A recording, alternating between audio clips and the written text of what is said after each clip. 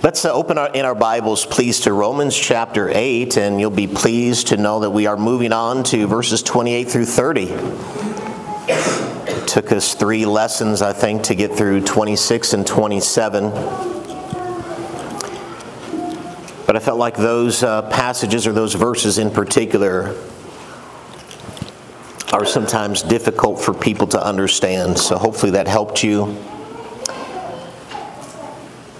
And if anything, I think, as I said before, I think it'll help you in perhaps a time to come when you're going through immense struggles and trials. But anyway, Romans chapter 8, my goal is to get through verses 28 and 29 today, and then we'll pick up verse 30 in greater detail next time.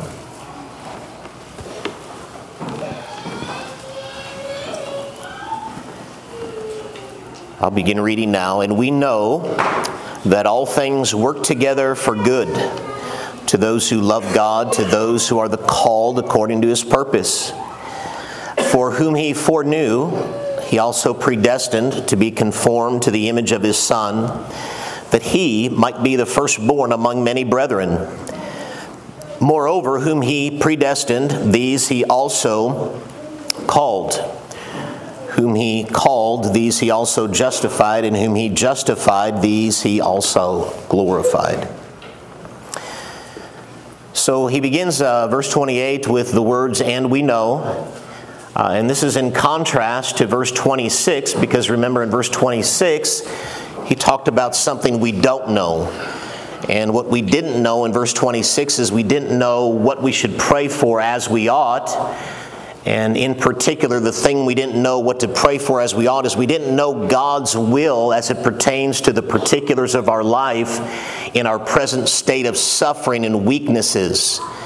And you remember weaknesses is defined, we defined it for you, the way it's used in Scripture is our fallen human condition of sin, sickness or infirmities, and then lastly, any type of adversity that you or I experience in life are our weaknesses. And it's in those weaknesses that the Spirit helps us, and He helps us He intercedes for us concerning these events that we don't know what to pray for. And how many of you would be honest, right? I mean, there's opposition, things that happen in your life, and you just don't know what to pray for because the suffering is so great and the weaknesses are so real. You really don't even know what to pray for, and that's where the Spirit kicks in and helps us in those states, in that state of weakness. But now he's going to talk to us about something we know, and I think everybody in here and probably every Christian everywhere loves verse 28. It's probably one of the most popular, maybe one of the most cited, quoted, memorized verses in all the Bible. My goal today is to help you to understand what verse 28 is saying and the beauty and the glory of it. And I'll be honest with you, it will, to some extent, kind of bust your bubble as to what you think verse 28 is saying. So I'm going to ask 2 questions and give you 2 answers, and that's going to be the message for today. The first question is simply this, and we have kind of answered this already, and we know that all things work together for good. The first question is this: what are the all things that he's talking about? Again, you have to keep everything in context, and in context, if you've been with us the last 2 months, I'm not sure how long we've been on this. If you've been with us the last couple of months, the all things is the sufferings of this present time, all the way back in verse 18. It's the futility, it's that frustration that we have with our current condition because the entire world is in a fallen condition and every person is in a fallen condition. So there's great frustration or futility there. It's the groanings, it's the bondage of corruption, it's the weaknesses that we have inherently within us. And it's these weaknesses and this suffering, and these are the all things that are being worked together for good, right? It's not good things. You don't need good things to work together for good. The good things are already good. What you need to work together for good is all the bad stuff, all the junk that this world throws at us, all the junk that we see within ourselves or within others around us. It's all the sufferings of this present time and all the human weaknesses that we have that have been made real to us. And that's the all things that He's working on, okay? So it's all the bad things. And then we ask the question here today, what is the good? What is the good that God is working out in the midst of all of these things? What is the good? And to answer that, I want to say, first of all, what it is not. And this is where I said it might burst your bubble just a little bit as to what he means by the good. The good is not the absence of present suffering. That's not the good. So if you thought the good is the absence of present suffering, if you think it's the absence of weakness, if you think it's the absence of the groaning and the futility and the frustration and the bondage to corruption, if you think it's the absence of that, that's not the good. And that's where I said that kind of bursts our thinking, because I think that's how most people read this text, is that, yeah, all these things are bad that are happening, but God's going to take them, and He's going to take them, and He's going to remove me from those things, and now I'm going to be in the absence of this suffering, and now it's going to be good. I want you to rest your eyes upon 3 verses real quickly that are in Romans chapter 8. I want you to skip down to verses 35 through 37. And then we're going to back up to a previous verse before this. We're going to read verses 35 through 37. Again, the verse 35 and 36 are going to describe some of these all things that He's working together for good. But I want you to notice what it says. Who shall separate us from the love of Christ? Shall tribulation, or distress, or persecution, or famine, or nakedness, or peril, or sword? As it is written, for your sake we are killed all day long. We are accounted as sheep for the slaughter.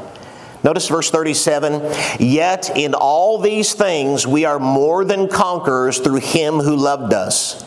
Notice that it's not in the absence of these things that we're more than conquerors. It's in these things that we are more than conquerors, right? It's in the midst of the tribulation, the distress, the persecution, the famine, the nakedness, the peril, and the sword. It's in the midst of the being killed all day long and sheep being made ready for the slaughter. It's in the midst of that we are more than conquerors through Him that loved us. It's in the midst of the present sufferings of this age that we are more than conquerors through Him that loved us. I remember years ago I was preaching on this text to a very, very poor and destitute, persecuted group of believers. It was just a small gathering of Christians. And I was telling them from this text, I said, did you know that right now in the midst of all of your affliction, I mean, I'm talking about real poverty, right? I'm talking about hand-to-mouth poverty. You know, most of us have a freezer or multiple freezers full of food. I'm talking about people that probably the only food they have in their home is a bag of rice. And then to dress up that rice, they'll have 5 cups of rice with their meal, and then they'll try to get a little gravy or a little broth. Maybe they'll catch a little fish and have a little bit of fish on the side, and that's their meal, and they live day to day in that condition. Real poverty, 1 change of clothes, 1 pair of shoes, just barely getting by, just barely surviving. And I told them, I said, you guys right now in your present condition, you are more than conquerors through Christ who loves you. Right? It's an American gospel to think that we're only more than conquerors if our bank account is full, we're in good health, our bank account is full, we're in good health, all the bills are paid, all my life is going well, there's no circumstances, no challenges, no suffering, no trials, no anything. Everything is good, everything's going great, then we're more than conquerors. That's kind of the American view of this. And let me just say this, in case you ever find yourself in a circumstance where you're preaching the gospel to other people, is to realize this, that if what we preach cannot be preached in another nation to other people, it is not God's word. It's not the gospel. Because most people are going to have no understanding or comprehension of, did you save enough money for retirement? Most people in the world have no comprehension of that at all. Because they're living hand to mouth. They're living day to day. They can't understand that. And so if our message is coming in and, being more than conqueror is having an absence of problems and an absence of difficulties, they won't find any relatability to that. And the Bible doesn't teach that. It's in the midst of these things that you're more than conquerors. So if you're suffering today, you're more than a conqueror, not because you're suffering, but because Christ is with you. Nothing is separating from you from the love of God in Christ Jesus. Amen? Also, verse 17, so we went forward, now we're going to back up into reverse and look at verse 17. He says, and if children, then heirs, heirs of God and joint heirs with Christ, if indeed we suffer with Him, that we may also be glorified together. Right? We're just proving the fact that what he means by good is not the absence of suffering, because he says, number one, you're a co-heir. But being a co-heir means this. It means you're going to co-suffer with Him. Because that, right? You're inheriting everything that belongs to Him. Jesus suffered. So you're going to co-suffer. You're going to suffer with Him. And then a part of you being an heir or a co-heir with Him is that one day you're going to be co-glorified with Him, just like Him. That's co-suffering, then co-glorified. And so suffering is a part of our Christian existence. In fact, I would say that it is necessary. It is inescapable. So if we begin to look at the good in verse 28 as an escape from all the bad, all the suffering, I would say that you're being misled. So what is the good? Right? That's a good question. What is the good? He says, for good to those who love God, to those who are the called according to His what? Purpose. And then what he does in verse 29 and 30, you'll notice in verse 29, what's the first word in verse 29? For, or because, right? I mean, for is just another word for because. So in other words, verse 28 is true, all things working together for good, because of what he says in verse 29 and 30. So verse 29 and 30 is the foundation that verse 28 rests upon. So if you understand verse 29 and 30, verse 29 and 30 is the good of verse 28. And verse 29 and 30 has to do with, again, those who are called according to His purpose, and that's what verse 29 and 30 are about. Verse 29 and 30 are about the eternal purpose and plan of God that began before the foundation of the world in eternity past and stretches all the way to a future time in eternity when we are glorified together with Him. And that is what is in view in verses 29 through 30, is this eternal plan of God, this eternal purpose of God that is being worked out, and that's the good. The good today, my friends, is the fact that you are included in God's eternal plan. From before the foundation of the world, stretching all the way into eternity future, and you're a part of that plan. It would be a miserable life if you were not a part of that plan. The reason why this is important, right? We're a part of an eternal plan, an eternal purpose of God. The reason this is important is, let me say it this way. How many knows in our, especially in our culture, we often say, and maybe everybody in here has said it before, life is short. How many of you have ever heard that before? We have said that before, right? Life is short. And then it's usually followed up with, life is short, so just do whatever makes you happy. I say this, I say life is long. Life is long. From the moment that you were conceived in your mother's womb, you will never cease to exist. Never. From the moment of your conception, you will always be. Let that sink in if it can, right? Life is long. And what we should be thinking, how we should view our lives on earth is what can I do that is the will of God and the call of God for my life, so that in that future state of glory, I will be well rewarded for what I have done in this life, in this present time of suffering. How have I served the Lord? How have I lived for Him? What have I done for Him that He's going to reward me for in eternity, that I will enjoy the compensation of it, if you will, in the eternal state? Rather than thinking, well, I'm just going to live my life for me, and whatever pleases me, whatever makes me happy, that's what I'm going to do because life is short.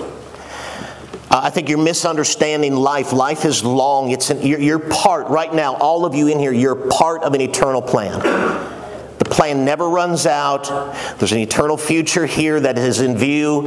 And so your life is not just this, however many years you live in existence in the body that you're in right now. It's forever. And that's what we should be thinking of, living in the light of eternity. And then in verse 29 and 30, so let's talk about that, for or because. And he's going to talk about 5 different things. Verses 29 and 30 has, for many years now, been called the golden chain of redemption. The reason it's called the golden chain is that it's a chain of 5 links or 5 truths that are defined in 5 words, and they say it's a link because each one is connected to the other. These are not isolated, separate truths. These are all interconnected truths that all connect with one another. And by understanding the first one in this link, which is going to be foreknowledge, it helps you to understand the rest that are in this chain of redemption. And again, it's 5 links to this chain, and it's defined by 5 words. Those 5 words are foreknew in verse 29, predestined, which is in verse 29 and verse 30, called, which is in verse 28 and verse 30, justified, which is in verse 30, and glorified, which is also in verse 30. So you have foreknew, predestined, called, justified, glorified. These are the 5 chains, or if you will, 5 links, 5 links of the chain of redemption. Think of it this way, 5 truths. I think that's probably easier to just accept it that way. 5 truths in this chain of redemption. Now, the crux of understanding this is the very beginning, which is the word foreknew. I think if you misunderstand foreknew, you're going to misunderstand the rest, because the 4 feed off of the one that came first, the one that came first in the series of 5. That one, all the rest are built upon that one. So if you get the first one wrong, it's likely that you're going to get the second, the third, the fourth, and the fifth wrong if you get the first one wrong.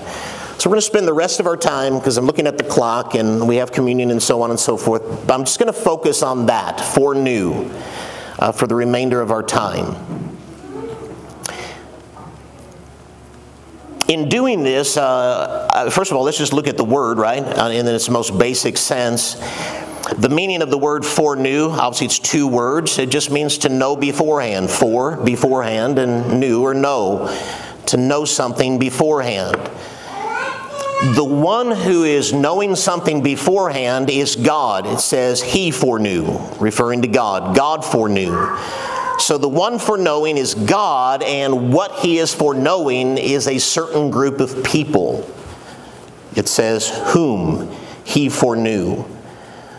So it's God knowing something in advance, beforehand, before the world was. What He knows is a certain group of people defined as whom. He's not seeing events or circumstances or foreseeing faith. He is seeing a people. He's foreknowing a people. And the people that He's foreknowing are these same people that He's going to predestine, He's going to call, He's going to justify, He's going to glorify. It's all the same people. So what are we to think of the word foreknew or foreknowledge is this. There's two primary views of this word foreknew and its meaning. And I'm going to give you what is probably the most popular view first and then refute it. The word foreknew by many is seen as just simply God looking down through the ages of time, through the corridors of time, and seeing how individuals would respond to the gospel. And so He looks down and He sees Kayla and Nick, and He sees that they're going to say yes to Jesus. They're going to believe in Him. And so based on Him seeing that they're going to say yes, God says yes to them and He chooses them. In other words, it's the idea that God chooses you because you chose Him. And so because God foreknew that you would choose Him, then God chose you. Or the opposite of that, right? God sees that you're going to reject Him, so He rejects you. He doesn't choose you. Right? It makes people the causation of salvation, because God is basing His election, His choice of salvation upon the human response. So it's now election is because of my faith rather than my faith is because of election. Do you understand what I'm trying to say? So it puts the onus on people. And the reason why that's popular is because, especially as Americans, is it appeals to our sense of fairness. It seems fair that, well, of course, God chooses those who choose Him. Or, of course, God rejects those who reject Him. That just seems fair. We said no, and so He said no. We said yes, so He said yes. Right? But you'll notice it puts us in the driver's seat, in command. It puts us as the causation of it. We don't think it's fair. In fact, it runs shivers down our spines usually to say that we chose God because He chose us. Or we didn't choose God because He didn't choose us. Right? That just sends shivers down people's spine, because now you're saying God is the causation and not man. That now God, as the Creator, is truly free and the creature is not.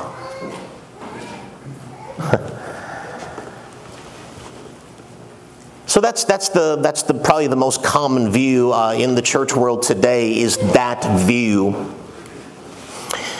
I'm going to refute that three ways. First is I want you to notice that it says over and over again in verse 29 and 30, He, being God, He foreknew. He also predestined. Then you get into verse 30. He predestined, and then he talks about He called, and He justified, He glorified. The emphasis in verse 29 and 30 is upon what God has done, not upon what people are doing or what people have done. There's no command in here for you to do anything. There's not even a command of faith or belief or repentance. It is all the action of God. God is the subject. There's 5 different verbs as we've talked about. Foreknew, predestined, called, justified, glorified. Subject, verb, object. The subject is acting upon the object. The object is, again, this is the second argument, it is whom he foreknew. He also predestined. And then he goes on in verse 30, whom he predestined, then whom he called, and whom he justified, these he also glorified. Right? It's these people that he is justifying, he's glorifying. It's God acting upon people. And that is what is in view here. It is a people that he foreknew. Not a thing, not an object, not a circumstance, not an event, not a conversion, not a person's faith or lack of faith, but what is being foreknown is people. What's being predestined is people. What is being called is people. What is being justified is people. What is being glorified is people. And it's a certain group of people, and that certain group of people are the people that he foreknew. So what I want to do with the remainder of our time as we bring this to a conclusion for today is I want us to look at that examples in the Bible where it says that God knew somebody versus God not knowing somebody, and see how it's used, and then bring it back here to verse number 29, and then you're just putting the word "for" in front of it, that God knew people this way beforehand, before the world ever was, in eternity past. And so that's what we're going to do, and then we'll close back here in just a moment, and we'll pick up probably with predestination next week. So I'm going to begin. You're welcome to follow me if you want. I'm going to go to Amos chapter 3, and then the rest of them are all going to be in the New Testament. Amos chapter 3, we're going to see how God uses the word know.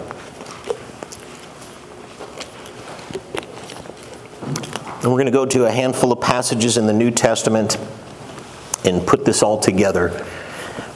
In Amos chapter 3, verses 1 and 2, it says, "Hear this word that the Lord has spoken against you, O children of Israel, against the whole family which I brought up from the land of Egypt, saying," this is what God says to Israel, "You only have I known of all the families of the earth.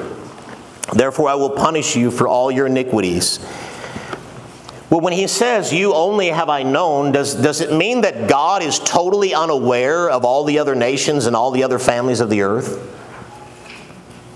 Absolutely not, right? Obviously, God knows everyone and every family and every nation. It is not that God is unaware of these other nations. But what he is saying is simply this. I think it's the NASB that uses the word chosen in the place of the word known. You only have I chosen. And that's what the word carries the idea of, is it carries the idea of choosing. Right? Out of all the peoples of the earth, God chooses a single man named Abram, changes his name to Abraham, Isaac, Jacob, Israel, chooses a people. This people is Israel. They become his covenant people. They become the means by which he institutes the covenants into the earth. And this becomes the people that he knows. These are his covenant people. He knows them. He chose them.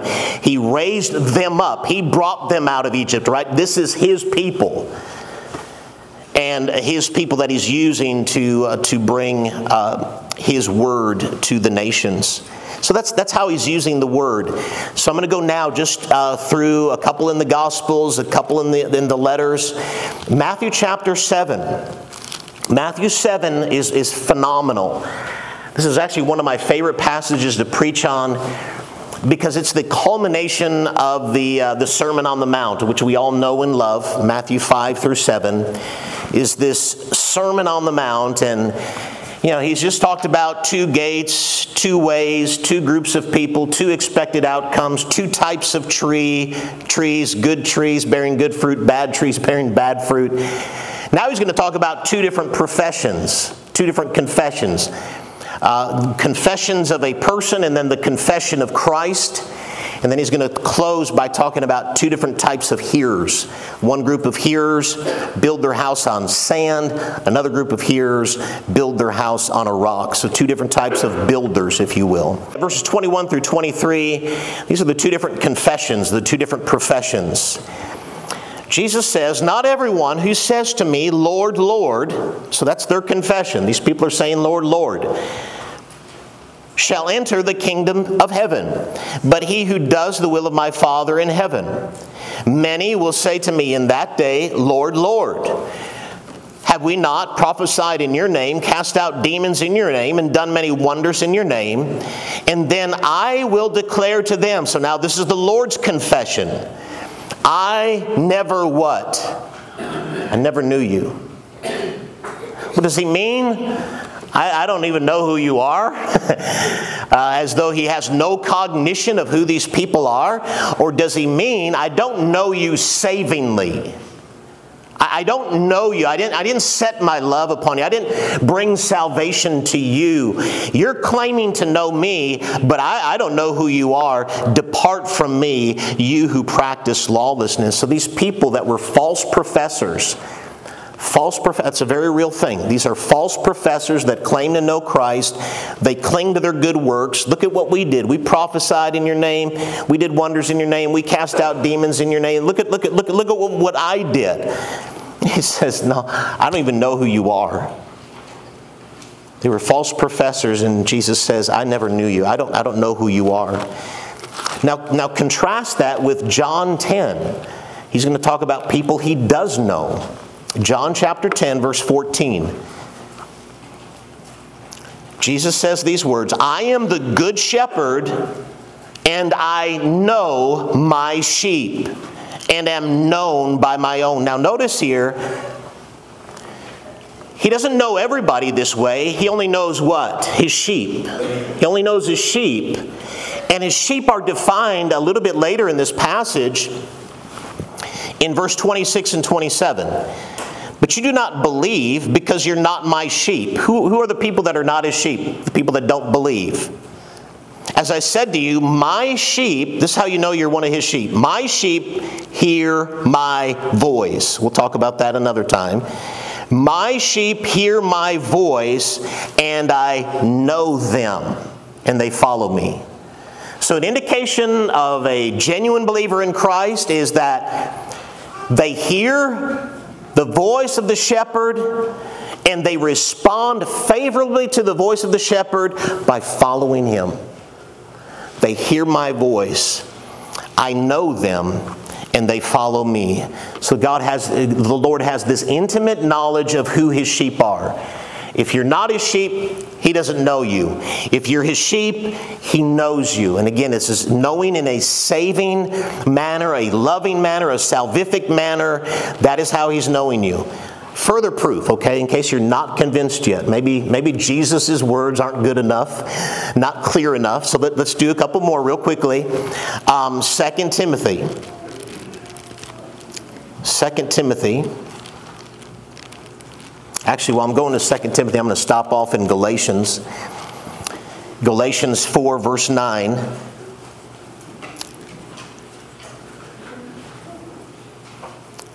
"But now, after you have known God, or rather are known by God, how is it that you turn again to the weak and beggarly elements to which you desire again to be in bondage?" Notice that not only did they know God, but they were what? Known by God. Let me just put it to you this way. If you're not known by God, you can't know God. God knows you first, and because he knows you, then you know him. Another way to say this, I wasn't planning this one, but I'm going to use it anyway. I love this verse. 1 Corinthians 8, verse 3. You don't have to turn there because I'm going to just be there a split second. "But if anyone loves God, this one is known by him." Right? God knows you, and because he knows you, the response is that you love him. He set his affection upon you. He set his knowledge upon you. He set his love upon you. He foreknew you. And now because of that knowledge of you, now you have turned around in response and loved him, the knowing preceding the loving. And now 2 Timothy, okay? 2 Timothy chapter 2 and verse 19.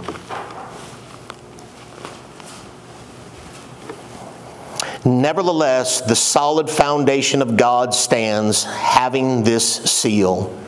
What's the seal? The Lord knows those who are his. Question, who does the Lord know? Those who are his. Very specific, right? Not everybody, but a specific. The Lord knows those who are his. Not everybody, he knows his sheep. People come to him in that day, Lord, Lord. He's going to say, depart from me, I never knew you. I didn't know you savingly.